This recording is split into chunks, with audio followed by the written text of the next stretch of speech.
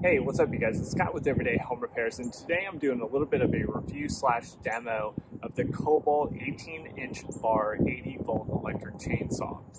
Now I'm just a normal weekend warrior DIYer, but I was ready to step up from my Sawzall, my Makita Sawzall with a limb cutting blade, to an actual chainsaw. And I like the idea of not having to mix gas or just put up with a traditional chainsaw and go get a Steel or one of the other brands. So I gave this a chance. They have made a lot of progress over the years in terms of just the length of the bar and the overall power and supposedly the amount of cuts it can do. So I got a little bit of a challenge. I am well into a project right now of taking down a 20-inch diameter ash tree that died on the side of my house. Pretty much got everything done except for this big guy behind me. Now I need to section this up into no more than 3-foot sections, just because that's where I drop it off at the Landscape Recycling Center. That is their criteria. It cannot be more than 3 foot if it is 10 inches or diameter or more. So if you guys are dropping off at a similar local landscape recycling center or distribution center where they'll let you take landscape waste, make sure you know their rules. Usually, once you get past like a 3-inch diameter branch, they might have certain lengths or sections that you have to cut it into. So I have sharpened the blade, I have fully charged the battery, and I need to make 4 cuts on that monster behind me. Now this demo is for entertainment purposes only, and it is not a demo on how to properly use a chainsaw. So take your own safety in your hands, wear the proper PPE, make sure you're comfortable with the blade, because this is something you want to respect because it can hurt you in a hurry if you don't know what you're doing. So let's see if I can, with a fully charged battery, sharpened blade, if we can get through 4 cuts on this big log behind me.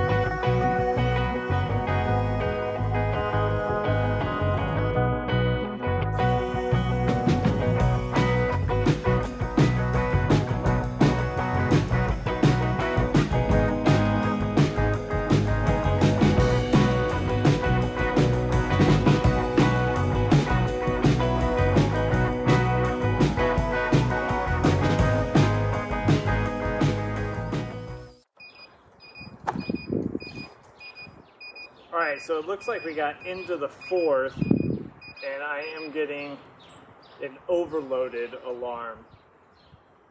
So this usually seems like it happens from probably the heat generated by the battery, but also we might be out of battery.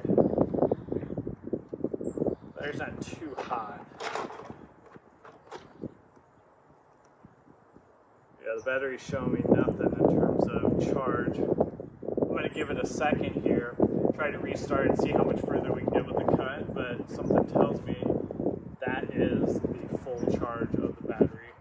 These are huge cuts for this saw, but we are only in our 4th cut, right? So I don't know. I'm kind of, the jury's mixed here in terms of what I would expect from a saw like this. But let's see if it can start back up.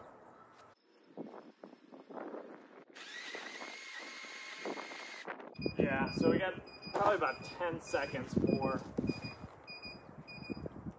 and I'm going to need to go recharge the battery to finish off this cut.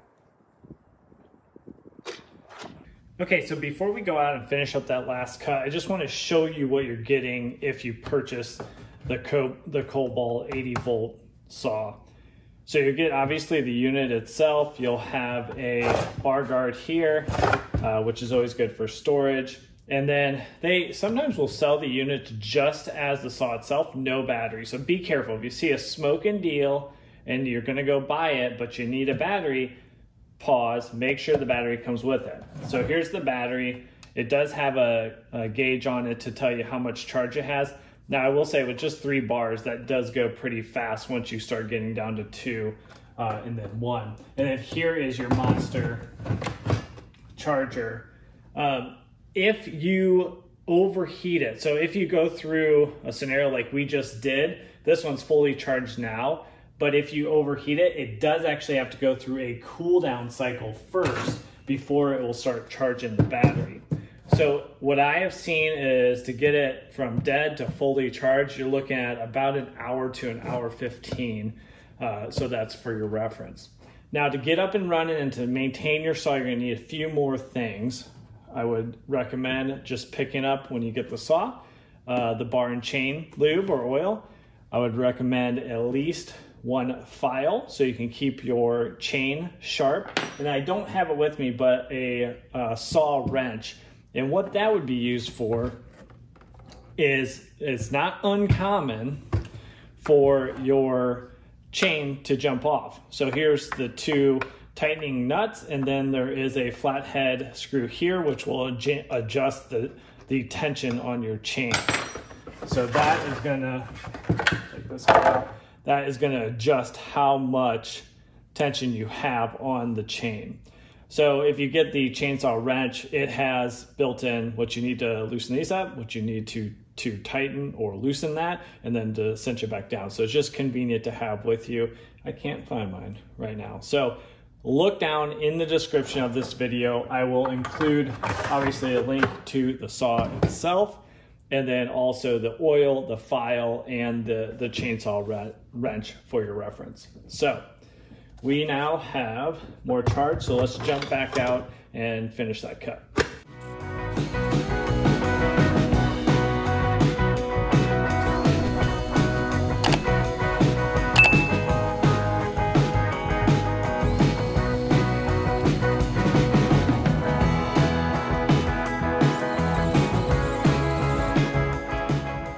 All right, so we did the 4 cuts, and now I have to take the load to the recycling center, landscape recycling center.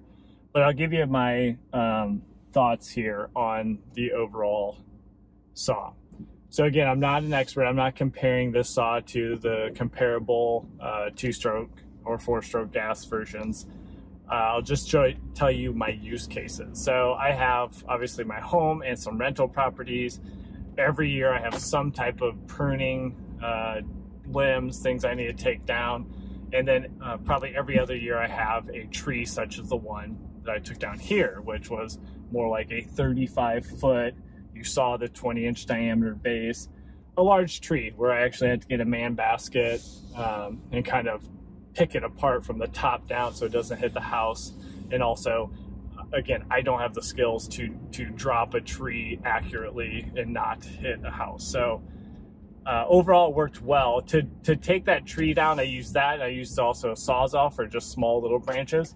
And I only had to charge it twice throughout that project.